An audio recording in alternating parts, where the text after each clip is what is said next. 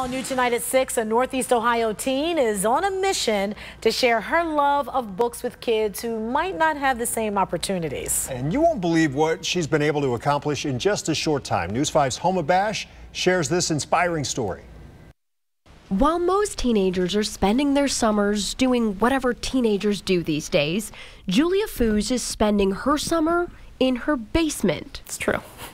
But it's nice and cool down here, so it's all good. It's also for a great cause. It all started when, at just 14 years old, Julia read an article that would rewrite the way her free time is spent. About how a lot of kids in Cleveland don't have access to books.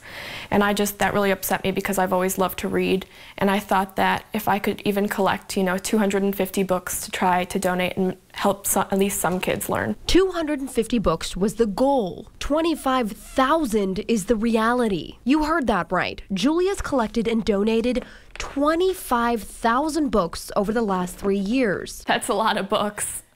I think caring about something is one thing, but actually taking action to try to make a difference is at a different level, and we're so proud of her. The books are given by schools, families, and businesses that Julia personally reaches out to and donated to children in need through various nonprofits in Northeast Ohio.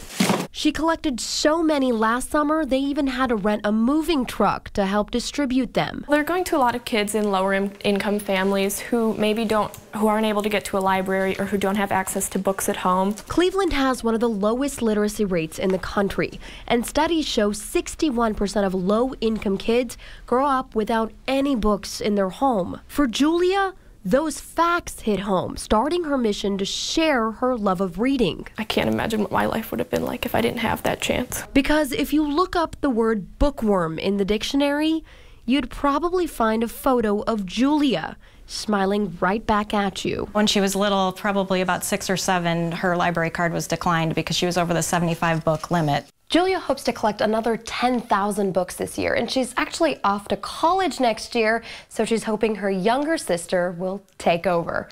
Homa Bash, News 5.